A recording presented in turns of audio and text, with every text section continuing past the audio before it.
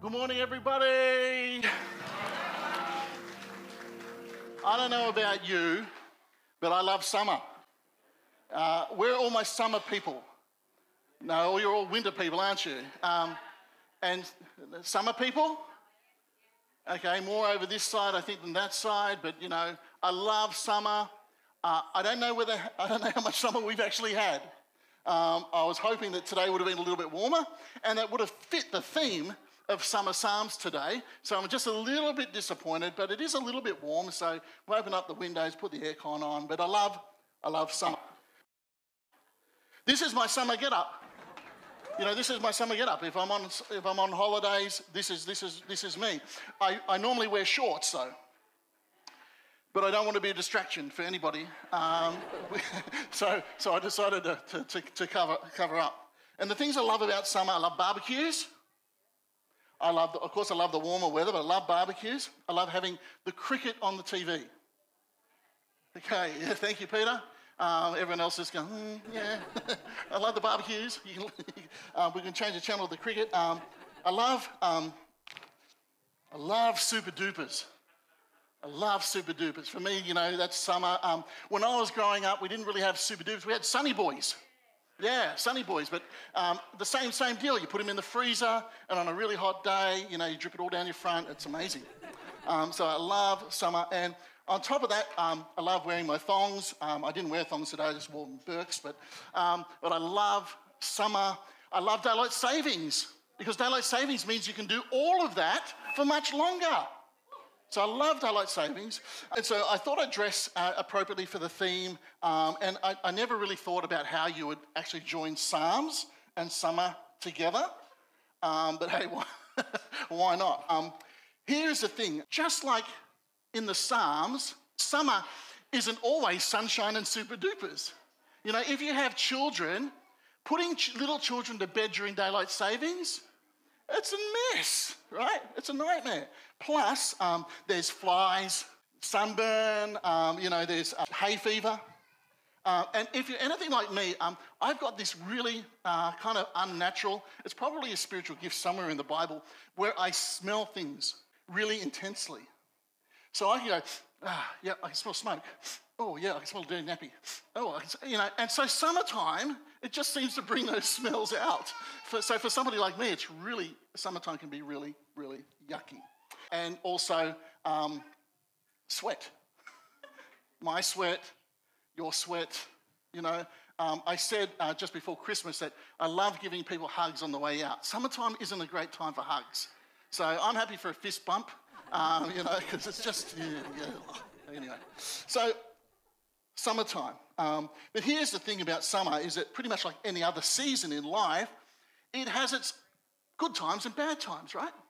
And I think that's our connection to the Psalms, is that when you read the Psalms, you know, there are praise Psalms, there are Psalms that rejoice and call us to rejoicing, but then there's Psalms that call out cursing, and Psalms that are really sad and lament.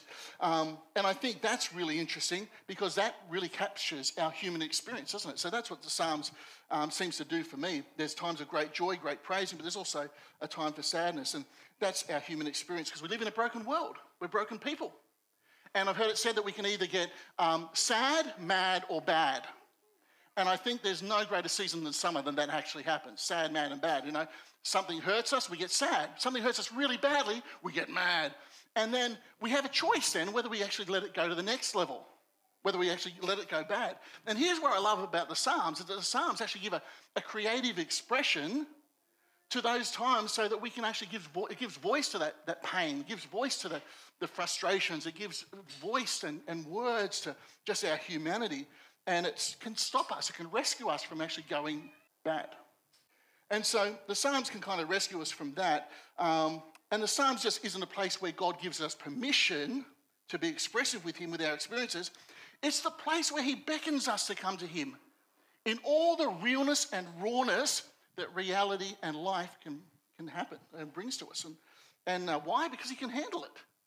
If I was to come to you and just go, here's my life, here's what's going on in my life, and here's what's going bad, and here's what's going good, you may not be able to handle it. In fact, it might fracture our relationship. You might go, not with God.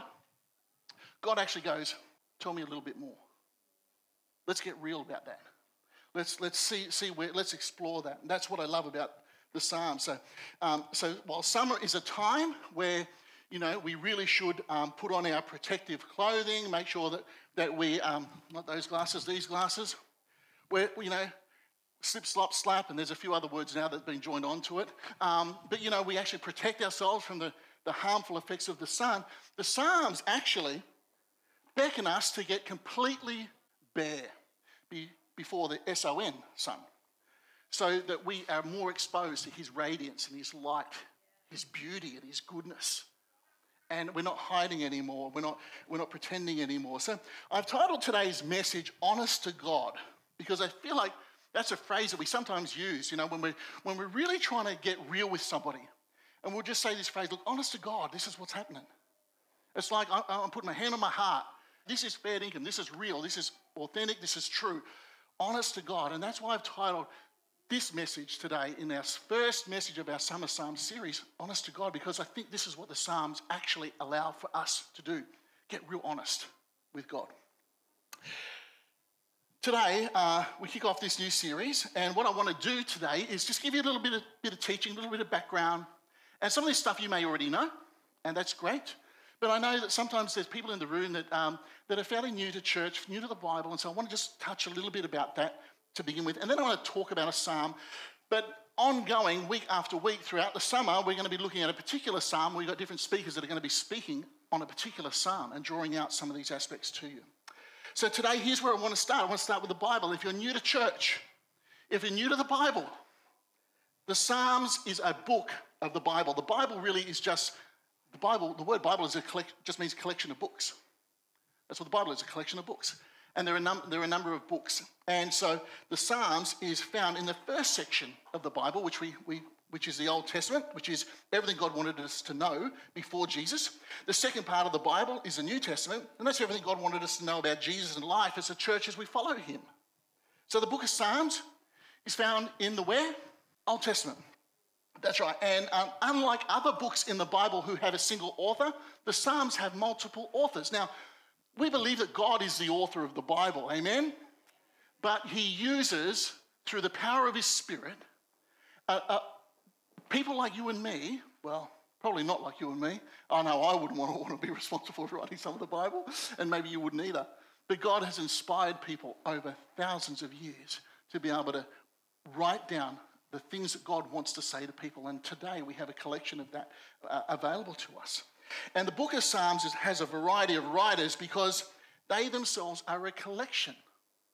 And perhaps you were told, maybe in Sunday school or whatever, that David was the writer of Psalms.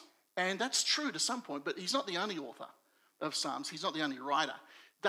King David writes about half of the Psalms, but there are other writers as well. Solomon, David's son, Moses, Asaph, who was a worship leader under King David. There were the sons of Korah, who were attributed to praise and worship.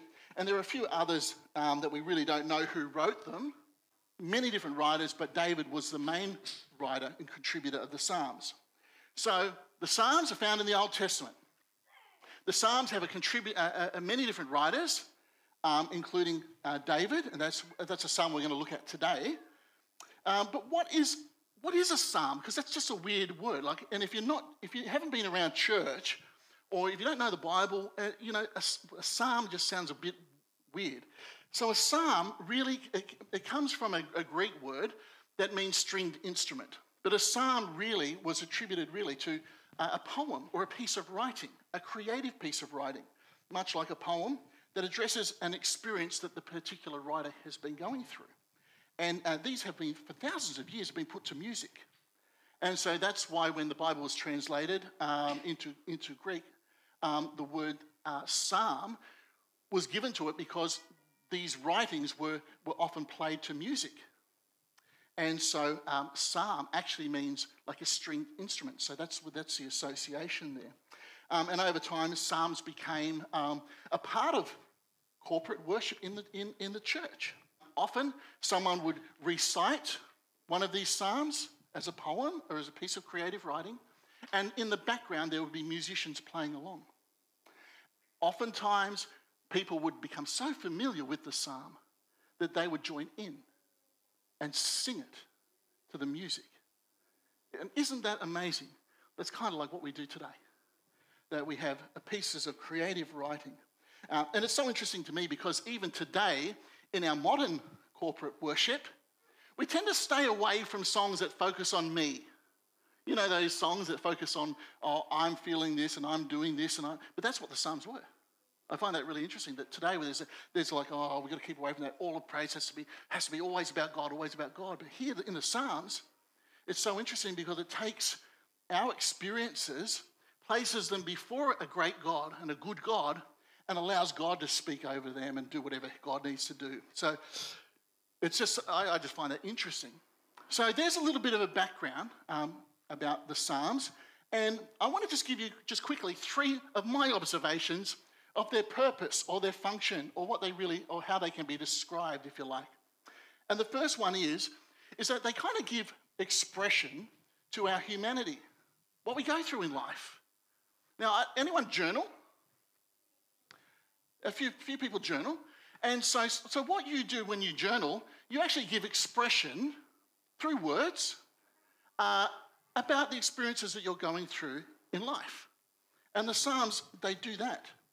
And if you notice anything when reading the Psalms, you'll certainly notice that they are raw and they're brutally honest. It would be like taking your journal and bringing it up to me and allowing me to read it before this congregation. And not only that, we'll get Rob and we'll get Sarah, we'll get the band up here playing some music to it, and we'll sing those words that you wrote out. Anyone want to do that? We can organise that for next week. Happy to do that. So that's kind of an expression of our humanity. And most of the Bible, the rest of the Bible, was really God's words written to us. And the difference with the Psalms is that these are our words written to God. And so there's a bit of a distinction there as well. And they don't paint a picture of perfection. So if I was writing and I brought my journal in, I would make sure that I edited it before anyone else got to read it out, right? And I'm sure you would too. But they don't. And if you go through the Psalms and you read the Psalms, you will read that they are brutally honest about their experiences. They're not hiding. It's just honest to God, rawness, realness about what they're going through in life. And I think that's so incredible because really it's not a picture of perfection. It's really a reflection of our brokenness. That is what we read in the Psalms. And the writers allow a kind of a permission. They kind of give it to us in a way that says, I can do this, I can write, and I can get real before God. And it kind of gives us permission to do the same, to get real before God. They give us an expression to our humanity. And the second way is that they display a creativity in the way that they've been written. So when we read the Psalms, they really speak to the creativity that God has given to us, because some of them really are a portrait of artistic expression. Some of the Psalms are written as poems, and they've been carefully constructed as such. And so we've been able to study the Psalms and the construction of the Psalms. And, you probably don't give too much thought. When you're writing in your journal, you probably just go, this happened, and that person said that, and I felt like that, I should, and the Psalms do that. But the Psalms go, you know what, I'm going to be a little bit concise, succinct, and I'm going to bring out the highlights, but yet I'm still going to be raw and honest in what I'm writing about. And they're written in such a way that's raw and real, but yet they reflect creativity. And we see that in the church today. The songs that we sing, we see that they're written in such a creative way. They're real, they're raw, but often the songs that we sing in corporate worship, one person probably wrote or 2 people in a room wrote about their experiences, what they're going through. So even the songs that we sing today are not that dissimilar to the Psalms. That's why some of the songs that we sing you might be able to relate to, because you're going through that same experience. Some of the songs that we sing corporately in worship, you might go, I don't like this song, because you can't relate to it. And you'll find that that's the same when you read the Psalms as well. There'll be some Psalms that you're drawn to because the same experience that writer is having in the Psalms, you go, that's me. That's putting words to my experience. And that's the creative effect that God's using to draw us in and to be able to read it. So it's true that some of the writing in the Psalms, they've originally started out perhaps as someone's journal or a poem or a prayer. But God's people knew way back then what we know now, that there is power in a song. There is power in singing songs together. There's something amazing about when you can sing a song and everybody sings it together. I surrender all. Right? We're singing this song together. And it's just uplifting. It's encouraging, right? And it's the same thing that's happening here. God knew way back in the Psalms when these were being written how they would be used. And they're even used today. So the Psalms give us the words to say to be expressively honest with God. They display creativity. But here's another way that the Psalms can function, that they provide wisdom and instruction for the many different circumstances that we go through in life. The Psalms give us a glimpse, you see, of the character of God, what God's like, and who he is. And it also gives us a blueprint of how we are to live in relationship with God. And this is interesting. It actually gives us a blueprint on how we are to relate to God and how God is actually allowing us to relate to him. So it's in the Bible, I believe, as an instruction to us as God's people that we can come to God and we can be brutally honest with whatever's going on in our life. Because God's big enough and good enough to be able to handle whatever you're bringing to him. And that's what I see in the Psalms. They provide wisdom, instructions for living, a blueprint for living a righteous life, but it also gives us instructions on what to do when things don't go well. In the Psalms, we read about confession and repentance. These are words to bring to God to go, you know what, I don't have it all together. Things aren't going well. I'm struggling. I can't cope. This is too much for me. And it uses language to say, you know what, it's okay. God is big enough to carry you through that season. And that's what the Psalms bring to us. It's incredible, right? I love it. It's an honest to God approach to life. But here is the one thing that I want you to understand and take away today, is that it required the writer of the Psalm to be completely, unashamedly, brutally, refreshingly honest to God. And what the Psalms teach us is that we can be real in a similar way, showing us that we're not only allowed to come to God as we are, but it's fundamentally, absolutely required to do so. God does not want you to go to him half-hearted, wearing a mask with half-truth, just haphazardly. He wants us to go to him. He beckons us to come to him in the fullness of reality of who we are, what we're going through, because he's big enough and good enough to handle anything. This is how C.S. Lewis puts it. He says, there in the Psalms, I find an experience fully God-centered, asking of God no gift more urgently than his presence, the gift of himself, joyous to the highest degree and unmistakably real. God wants us to be real.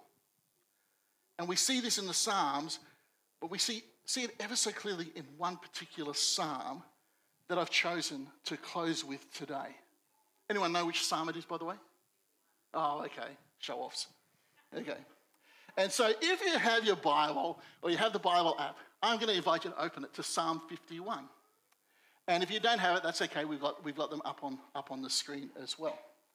Here is King David, Israel's greatest king, is writing this psalm.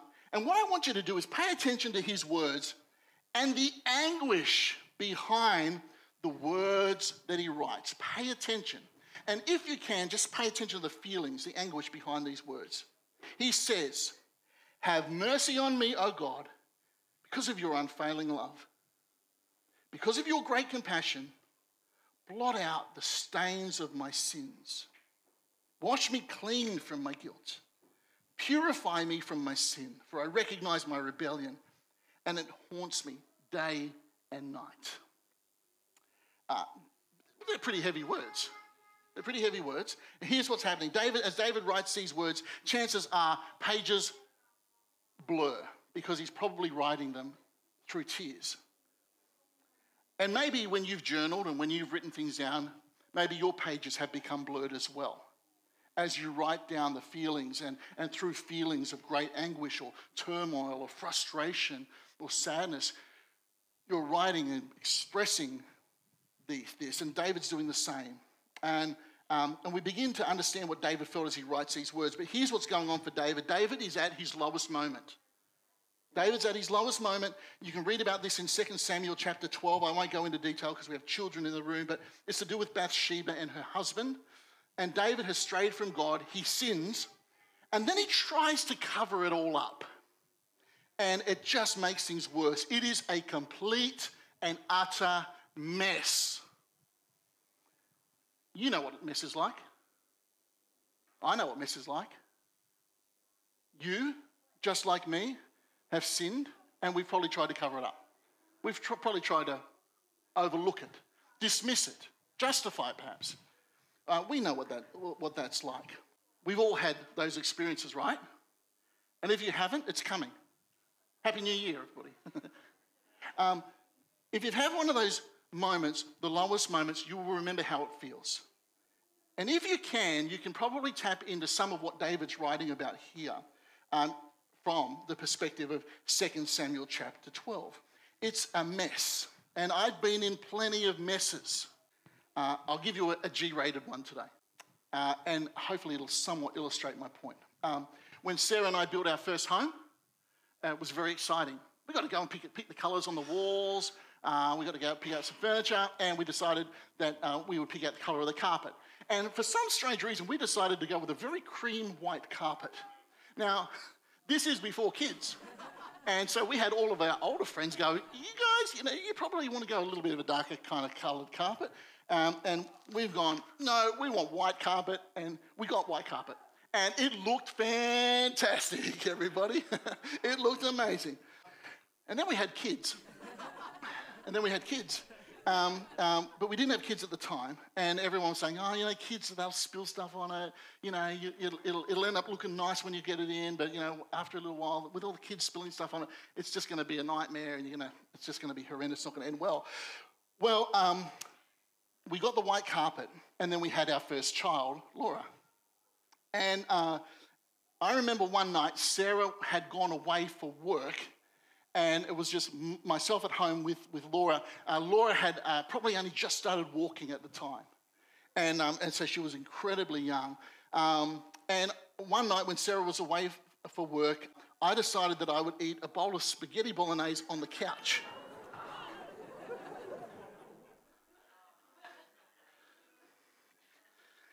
Come on, we've all done it. Okay? Don't you judge me. And the arms of our couch, it wasn't flat, it was curved. We still got the couches.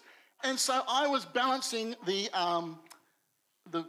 bowl of spaghetti bolognese on the armchair of the couch. The bowl of spaghetti was knocked from the armrest of the couch and fell all over the white carpet. Bolognese sauce everywhere. But here's the thing. Laura had absolutely nothing to do with it. In the words of the great theologian Taylor Swift, it's me, hi, I'm the problem, it's me. And I put my hand up to it. I knocked it over, and I did everything I could to get the redness out of that white carpet, get the bolognese sauce stain out of the carpet, but I couldn't. And so then I did what every person would do, and I'm sure, don't you say that you don't do this, because I know you do. You then begin to craft a defense of how it happened and why it happened and how it utterly could not be avoided and prevented. And so I started to go through my mind about how I could justify that all of a sudden this bowl of spaghetti bolognese just launched off the couch and onto the carpet. And so that's what I did. I just started to think and craft my defense for when Sarah got home. And I thought, easy, blame Laura. Baby Laura. And there was a million ways in which I could actually craft a defense and blame baby Laura. Oh, she was in my arms, she wouldn't settle, and I was having dinner, and she just kicked the bowl on the floor. So many ways I thought of to come to my defense. But with every defense, every argument that I brought up, I just felt too guilty. I can't blame the little baby Laura. What a terrible dad I would be. And so I thought, okay, I can't shift the blame, so I'll do the next best thing, which is hide it. Cover it up. And so we had a little carpet mat, so I just sort of went, put a coffee table on top of it, done. Sarah will never know, ever. And I thought, and this is a good plan. I thought it was a good plan anyway. I thought, just leave it there just long enough until the rest of the carpet gets stained and dirty, and this one will blend right in, and you won't even know the difference. Okay, so that's my argument. That's what I did. Back to the story in Psalm 51. I'll come back to this little story in a moment. But here is David, and he's trying to manage his sin. He's trying to cover it up. He's trying to just avoid taking any responsibility for it at all. And here he is, and like many of us, it's like, I see a stain, there's a stain on my carpet, but I'm going to do what I can to cover it up and go, well, what stain? I don't see any stain. Do you see any stain? And that's what we do in life. If life is a white carpet, we've got plenty of stains on it, right? And that's what's happening in Psalm 51 as David starts to write, but not yet. Because what God does is God wants to bring this to David's attention. And look, through life we get stained and we scrub and scrub. We do whatever we humanly possibly can to rub that stain out. We do whatever we can to make that happen, but it doesn't work. We try doing all the right things and it doesn't get rid of the stain. We try to be moral, but it didn't work. We tried being religious, but it didn't work. The stain's still there. We try to be good people and get involved in church life, but guess what? The stain is still there. And it just doesn't work because the more that we try to rub it out, the more we seem to make a mess of it. And the stain is still there for many of us here in this room today. And what do? We just try to cover it up. We just try to just maneuver through life. And we think, well, if I just kind of cover it all up and just sort of go through life, avoiding talking about it or opening myself up, and if I just go through life hiding, then I won't ever be confronted by the stain. But here's what God does, and this is why God's amazing, is that any time that there is sin, whenever there's a stain, there's always going to be a disconnect in relationship. And it might be a relationship between you and the person who sinned against you. It may be a relationship that's broken, that's disconnected because you sinned against somebody else. But ultimately, it's a broken relationship between you and God because that's what sin does. It breaks your relationship off with him. A pure and holy God cannot stand to be in the presence of sin. But he loves you. And he wants to be connected with you.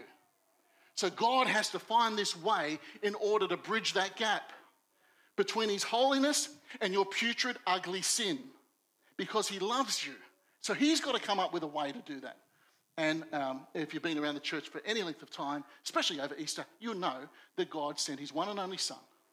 Whoever believes in him would have their sins forgiven, pardoned, and be set free from that and come into a reconnected relationship with God. You see, God doesn't settle for broken relationships. God doesn't settle for broken relationships. So God lovingly confronts David with the prophet Nathan. We all need a Nathan in our life. I've literally got a friend Nathan in my life, and I've given him full permission to confront me. And there's been times where I've literally gone to my Nathan and gone, here it is. And he'll help me, he'll pray for me, he'll support me. And we all need Nathans in our life. God sent a Nathan to David to convict David of his sin. And David is broken, which brings me to this very important point, is that God is going to bring him back. See, God's discipline is not to get back at us, it's to bring us back. God's discipline is never just to get back at us, it's to bring us back. Because broken relationships aren't good enough for God, especially when it comes to us and him. And so the way we come back to God is just by getting real. Getting real with God. It means I'm going to stop trying to manage the state of my sin. I'm going to stop trying to cover it up. I'm going to stop trying to scrub it out. And I'm just going to expose it to God. I'm going to get real, honest to God, real with God. Own it, fess it up, take responsibility. And that's what David does. Now look at this verse in verse 4 of Psalm 51. Let's go back here. Got the backstory now? Against you only have I sinned and done what is evil in your sight, so that you are proved right when you speak and justified when you judge. Hide your face from my sins and blot out all my iniquity. Create in me a pure heart, O God, and renew a steadfast spirit within me. Do not cast me from your presence or take your Holy Spirit from me, but restore to me the joy of your salvation and grant me a willing spirit to sustain me. And then a little later on, he says, a broken and contrite heart, O God, you will not despise. David just comes to God and he just lays it all out. And it takes tremendous courage to do that.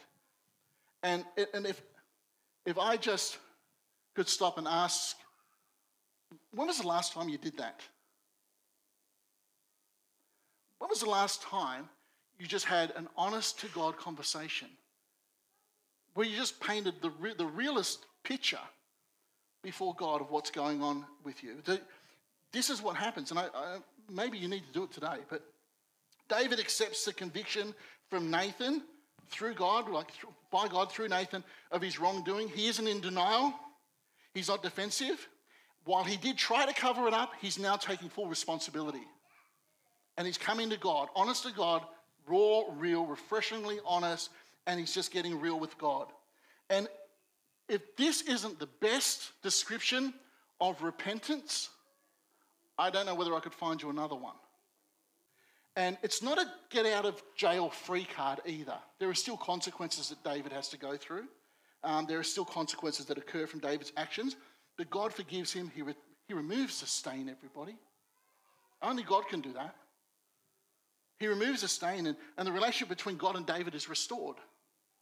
And in his book, Open and Unafraid, David Taylor comes to this conclusion when it comes to the Psalms. He writes, what the Psalms offer us is a powerful aid to unhide, to stand honestly before God without fear, to face one another vulnerably without shame, and to encounter life in the world without any of the secrets that would demean and distort our humanity.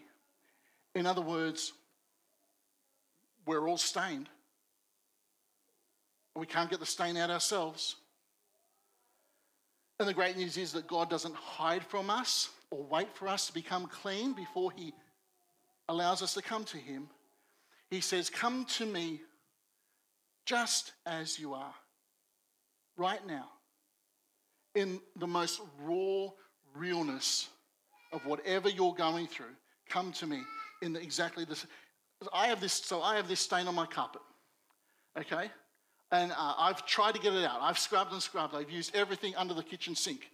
That's where you keep all the cleaning products, right? Under the kitchen sink. I've squirted every bottle possible onto this stain. And I scrubbed on my hands and knees trying to scrub it. And it's lathering up. And if you've ever noticed that the lather is white, like the carpet, and you feel like you're making headway, you feel like this is working, everybody. I can do this. Sarah will never, ever know. And then, you blot it. And in fact, the word when David says, you blot out my sins, that's a laundry term. That's an ancient laundry term. You blot out my sins because that's what you do with a stain. You blot it out, right? And so I'm trying to blot out this stain in the carpet, and it's still red. It's still red. So I can't do anything. I try and cover it up. And Sarah comes home, and Sarah has this knack of knowing precisely where everything is in the room. Oh, hang on, that photo frame's out of place. And she immediately sees this coffee table. She's gone, that's a bit of an odd place to put a coffee table. And I've gone, I know, right? Anyway, she discovers that there's a stain there, and she's pretty good, but she she immediately knows that there's something's not right. She discovers a stain and she says, we just get in a commercial cleaner, someone qualified to get out the stain. And that's what we did. We got the whole carpet steam cleaned, whatever. Stain's gone. Because someone who knows how to get the stain out came and got the stain out. And you know where this is going, right? Let me finish by saying this. Can I encourage every one of us at the start of 2024 to just get honest to God? You know, this at the start of this year, it's not a time to set goals or make New Year's resolutions. I want to encourage us that this is a time of the year where we just get honest to God. We just get real. For some of you, it might mean just going to God as you are. If you're struggling with your sin, you just go to God and tell him you're struggling. If you're fed up and just over it, whatever it is, just go to God and tell him you're over it. If you're afraid of the year ahead, go to God and just tell him, be real, I'm afraid of this year ahead. Go to God in full realness, rawness, transparency, because God already knows. He knows what's in your heart. And all he's asking us to do is, in the same way that we read in the Psalms, just come and be real with me. Just get real. That's what the Psalms teach me. That they're honest to God. There's a realness to them. And I think some of Psalms is just about getting real with God. It's taken off the sunnies and taken off the hat. It's taken off the mask. It's taken off the pretense. It's getting bare. Because you can do that with the S-O-N son. You can't do it with the S-U-N son, but you can do it with the S-O-N son. And that's the only way that he will accept us, by the way. Vulnerable and authentic. Let's pray. Heavenly Father, I want to pray right now that for every person in this room, that we would just take a moment and in whatever way we need, we would get real with you.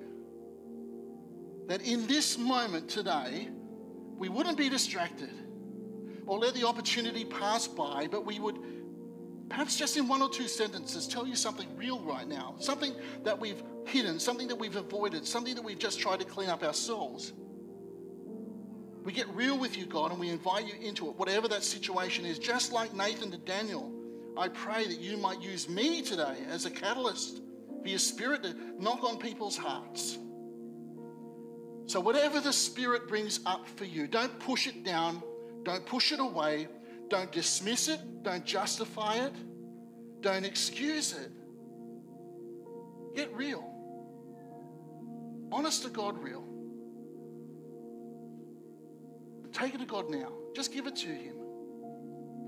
One or two sentences in your heart, bring it before a good God who loves you. There is no condemnation in Christ Jesus. We are all stained. But it's now whether or not we're going to choose to get real with it. So, Father, I pray in the name of Jesus over every person here that at the start of 2024, you would take us as we are and we would come to you just as we are. Because we know that you love us and you accept us. You are with us and you are for us. In Jesus' name, amen. Amen.